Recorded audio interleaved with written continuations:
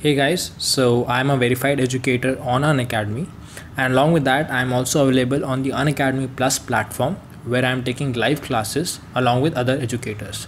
So in case you're interested in attending the live classes, you can subscribe to the Unacademy Plus platform using my referral code, that is SETHI, and that will give you 10% discount. Alright, and in case you're not interested in attending the live classes, you can watch the free courses that are available on the Unacademy. For that, all you need to do is go to the Unacademy website or download the Unacademy learning app and search my name over there, that is ACT. Once you do that, you will get the access to all the free courses that are available on the Unacademy platform. Alright, now let's begin with the video. Alright, so a very good evening to all of you. Now there's one common request that I have been getting from most of you, that how to write a research proposal, and unfortunately there are not many resources on the internet which give you a detailed overview of how to write a research proposal, right? So there are some key points that you need to keep in mind while writing a research proposal, and I'm going to discuss those today. Alright, now for Indian students, there's a portal called Shodh Ganga, right? SHODH Ganga, shodhganga.com, where all the thesis of Indian students, PhD thesis, are uploaded, and you can go and you can just browse through that website. You will get an idea of how the thesis is written and what are the various aspects of a thesis. So a research proposal is also like a thesis. Like a thesis is all the work that has been done in the last 4 or 5 years of someone's PhD, but research proposal is a shortened version of what exactly you're going to do. So the topics more or less remain the same in a actual thesis and in the research proposal, right? So I've listed down all the topics and we'll be discussing that one by one. But if you go through the thesis once, you'll get a good idea of how the research is conducted, and you'll get a good idea of whatever points I've written over here that you need to include. You'll get a great idea about it. Okay, so first the title. So the first the title. So title, as it is, it's very obvious, and once you go through those thesis, the PhD thesis, you'll get an idea of how we have to project a title, right? So titles is not supposed to be too long. Okay, you should not have a title of 3-4 lines. It should be crisp and short, right? Not that short that you finish the title in 5 or 6 words. It should have it should convey some meaning, right? So let's take a hypothetical example that we want to write a title, or we want to write a research proposal on or to remove organic contaminants from water. We propose a methodology for the same, like how can we remove organic molecules or organic contamination from water, right? So we want a title related to that, right? So we have to convey that we are working on removing the organic contaminants from the water, and using what is the chemical, or what exactly is the procedure that you're going to use to remove that organic pollutants from the water. That is what you should include in the title, which should be summarized in up to 2 to 3 lines. Okay, maximum 2 to 3 lines, right? Like for example, if I am working on medicinal chemistry, so generally the most common title that we go with is like design, synthesis and biological evaluation of like, let's say I'm working on some scaffold. Let's say I'm working on quinolines. So design, synthesis and biological evaluation of quinoline derivatives as potential, let's say if I'm working on anti-cancer agents, so as potential anti-cancer agents. So that's it. That's the title. It conveys on what scaffold you're working on. It conveys that in which area are you working on, whether anti-cancer or diabetic or whatever it is, on which area you're working on, what exactly are you going to do. So it should just convey that in a very precise manner, right? It should not be too long, it should not be too short. Then we go on to the abstract. So abstract is a short summary of your research proposal, that what exactly are you proposing in the research. Just a short summary of about 100 to 150 words, not more than that. That will give you an idea of the abstract. Like that will, and for the idea you can again go through the thesis which are available online, or like I told you, the website shodhganga.com, where the thesis of Indian students are uploaded, right? So from there you can get an idea of how to write abstracts, or you can also go and read open access journals, right?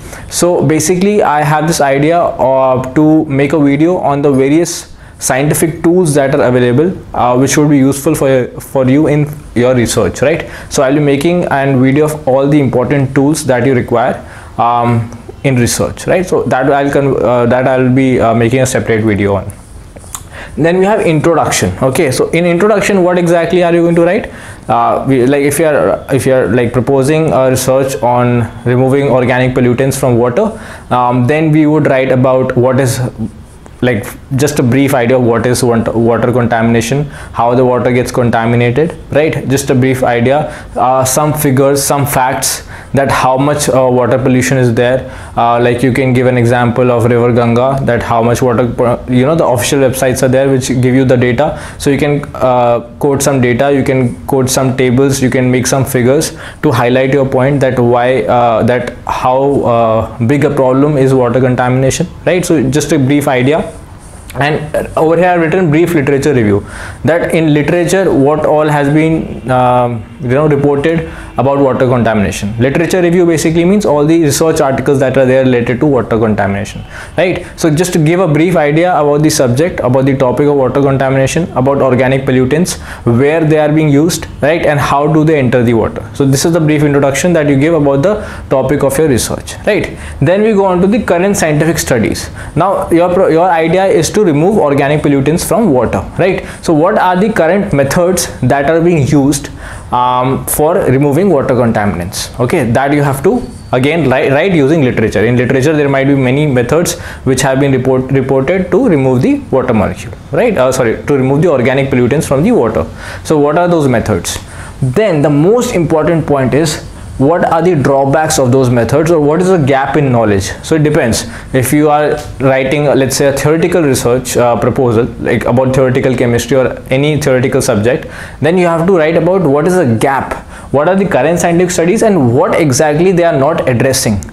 So this is the gap in knowledge, and this is very key, that what exactly are the loopholes, or what exactly is the thing that is not understood, which have not been reported in scientific studies, and how your proposal is going to bridge the gap of knowledge that is there, or how your proposal is going to fix those loopholes that are currently there in the field of research that you are targeting. This is very important, this gap in knowledge, and how your proposal is going to bridge the gap. So this you have to highlight, and this you have to support with the help of literature review. Okay, so I'll give you an example. Like beta cyclodextrin is a molecule which is basically it's a oligosaccharide, okay, which is like, it's like a, you can say it's like a tumbler. Okay, it's like a tumbler which is which is hydrophilic on the outside and hydrophobic on the inside, right? So generally what happens is, like for example, if I talk about organic pollutants in water, the organic pollutants basically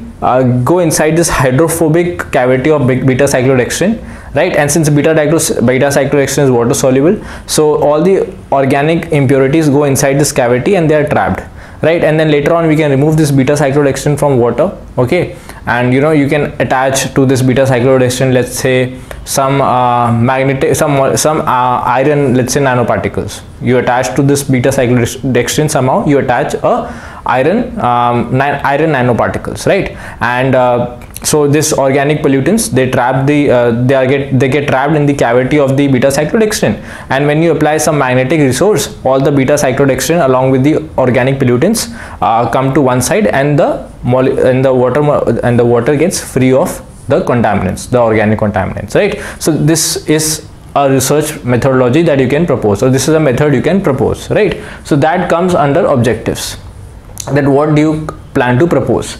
And in this bridge the gap, like I was giving you this example of beta cyclodextrin, right? So let's say nobody has tried this method, okay, this has already been tried, but I'm just giving an example. Let's say that you want to try that out and it has not been tried, so you can give the example of beta cyclodextrin. You can quote from literature that what are the properties of beta cyclodextrin, then you can quote from literature what are the properties of iron iron nanoparticles, and then you can go to the objectives, that what do you propose to do with the beta cyclodextrin and with the iron. So in the objectives you can mention that you wish to combine the beta cyclodextrin and the iron, and then later on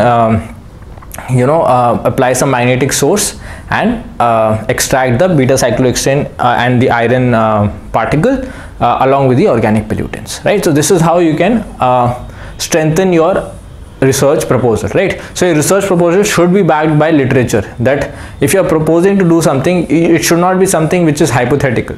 You have to propose it, like obviously it has not been done, so you cannot you have to use some kind of imagination, but a lot of the theory that you are proposing should be backed by literature review. Okay, and then we come on to the objectives that I told you. Then comes the methodology, the timeline also, if possible. If you can write the timeline, that will be great, but that is not necessary, because obviously you don't know what exactly are you going to do or how exactly it's going to unfold, because that's why it's research. But methodology basically means that what all do you propose to do.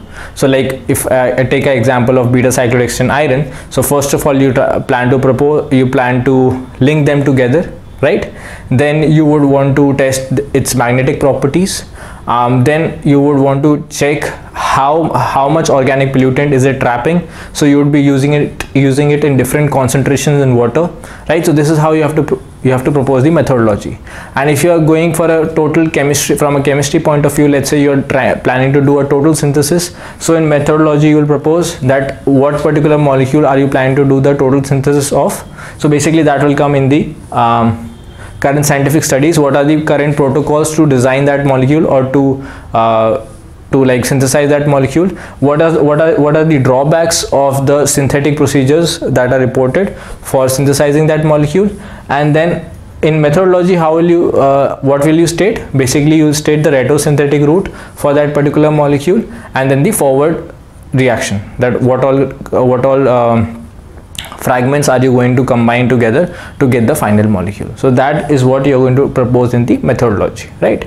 And then finally we come on to the references and bibliography. So basically that means whatever literature review you had proposed in the introduction and in the literature review section, that how your particular research proposal is going to bridge the gap, that all these references that you have taken from various scientific articles, mostly I would recommend you that most of the citations or most of the references should be from scientific articles. It could be from some authentic reference books also, and it could also be from official government sites, right? Like FDA is there, US FDA, or any official site, like for proteins, for crystallographic structure of proteins, there's protein data bank. So these are all official websites. So for proposing some data or some facts, you can also use references of various official websites also on in the references section. But please don't use Wikipedia or some random article that is available on the internet, or you cannot cite a video. You cannot do that. It has to be very authentic. The information, that whatever you are citing, has to come from very authentic resources, like a very good world-renowned book, mostly, like I suggested, scientific articles, or it could also be from various official government websites. So this is the basic idea of how you can go about writing a research proposal. So I hope this video gave you a certain idea of how to write a research proposal. In case you have some more doubts regarding it, you can let me know down in the comment section, and I'll try and film another video regarding that, right? So anyway, I hope you found this video useful. If you did, please give it a big thumbs up, and also do not forget to subscribe to my channel. That would mean a lot to me. Thank you so much.